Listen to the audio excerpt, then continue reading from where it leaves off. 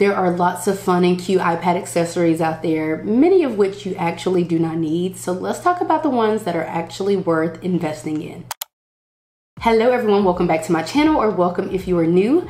In today's video, I'm going to be sharing my must-have iPad accessories. Now, fun fact, I actually had the first ever iPad that I purchased in college, and I used it for various reasons, but I would go on to sell that one after owning it for a few years, and then I did not re-enter the world of iPad until just a few years ago. And since then, I have bought a number of iPad accessories, a lot of which I don't actually use, so I want to share with you the ones that I actually use and recommend purchasing. The first one is kind of a no-brainer, and it is the Apple Pencil. Now, it kind of makes sense to purchase an Apple Pencil if you're purchasing an iPad in this day and age, of course, because you can do a lot of things with it. Back when I had my first iPad, an Apple Pencil did not exist. So I really just had a big tablet that I hardly used, only at school, occasionally to reference textbooks, because I have always loved having digital textbooks. But I really like the Apple Pencil because I use my iPad in numerous ways, and I really like using it for note-taking. I use the annotation app GoodNotes, and I complete work from my full-time job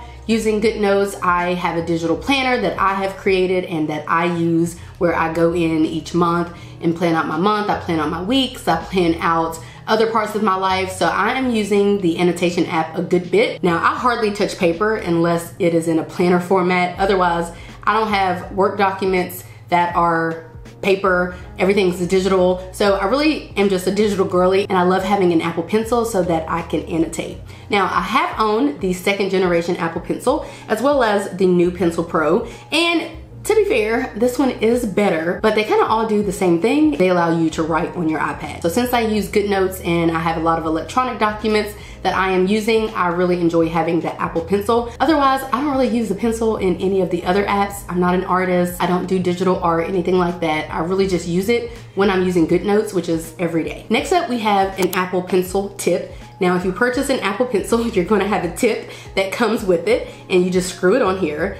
I have a tendency to drop my Apple Pencil, not a lot, but a good amount, and I have damaged the tip numerous times. I even damaged the tip and this little gold piece that you screw the tip on. If you damage the tip, of course, you're gonna have to purchase a new tip, but if you damage this, you're gonna have to purchase a whole new pencil like I did. Not only that, but the pencil can become dull due to normal wear and tear, so it's just a good idea to have one or two on standby in the event that your pencil tip gets damaged. I do have other fun tips, like some that are more pointy, which helps with precision when I'm writing on my iPad. So you might consider getting one of those to kind of spruce up some things, but for the most part, I just recommend having a tip or two on standby in the event that your Apple Pencil becomes accidentally damaged. I mentioned that I occasionally drop my Apple Pencil, and I not only sometimes damage the tip, but sometimes I damage the body as well. It'll just have like a little scratch or a nick or a ding, and to avoid all that, I recommend getting a case. I am currently using a silicone cover or a silicone case, but they have other cases that have larger barrels or that are made out of plastic or materials that are far more sturdy. So I recommend exploring those. Some of them even have tip covers, so it's like a little piece that you can put on top of the tip to protect it. Highly recommend investing in some type of case, because while it is already expensive to purchase the pencil in and of itself, tip replacements aren't that expensive. They cost dollars, and getting a case can cost dollars as well. So in an effort to protect your investment, I just recommend getting a case or a cover of some sort. Moving on to the iPad itself, first of all, I am using an M4 Apple iPad Pro 11-inch. And I recently have come down from a 12.9 inch or a 13 inch, and I'm loving this. I'm actually gonna do a video on my experience thus far. As it relates to the iPad in and of itself, I recommend getting a screen protector. I have on here a matte screen protector, and I do love matte screen protectors because it does make for a better writing experience. It very much mimics the experience of writing with a pen or pencil and paper, which is why these are often called paper-like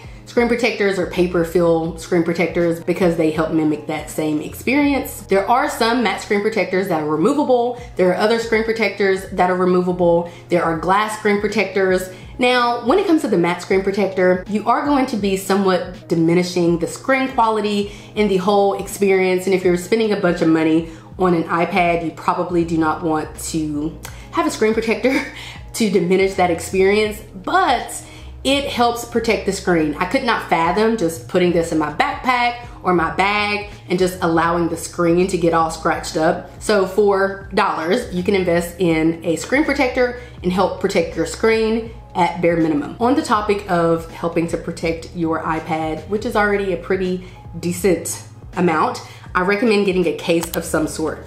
I actually recommend getting the most basic case that you can find, a very lightweight case, as long as it covers here and the back. If you have a screen protector, you don't really need to protect your screen any further, so you are gonna need some type of case though to protect your investment. I actually happen to have a very fancy case, and it comes with a cover that magnetically attaches. So I do use this and I do recommend this, but at bare minimum, just a case that covers the back of the iPad so it's not getting scratched up. So throwing this in my backpack or in my bag is definitely going to be better. But again, in my experience, as long as there is something covering the back, you are good to go. You could also invest in a skin, but those are pretty expensive. You would not think that they would be. It's kind of like a big sticker that will protect the back of the iPad. But again, those are pretty expensive. You can get a case for like $10 or even less. And those vinyl stickers or those skins can cost $30, $40, $50+ which is a lot. And finally, I recommend a Magic Keyboard. This product is so clutch, and it really just baffles me how it even works. I know it's called a Magic Keyboard, but I really feel like Apple was attempting to live up to that, because I mean, I really just don't even know how it works. As an example, I could charge my Magic Keyboard, but I never have.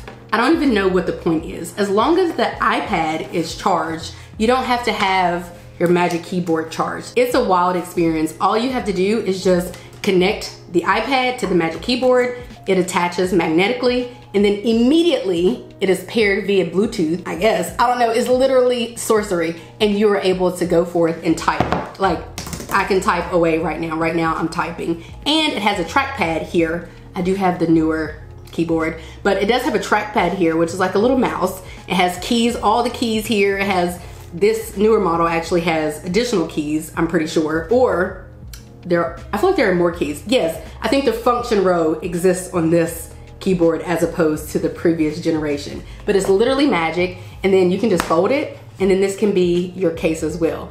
My only beef with just having this as a case, even though it's solid, is that you're gonna be putting it through the ringer if you are putting it inside of your backpack, outside of your backpack. I'm using a white one, so I run the risk of it getting far more dirty than if I were to just use a different protective case and have this on standby.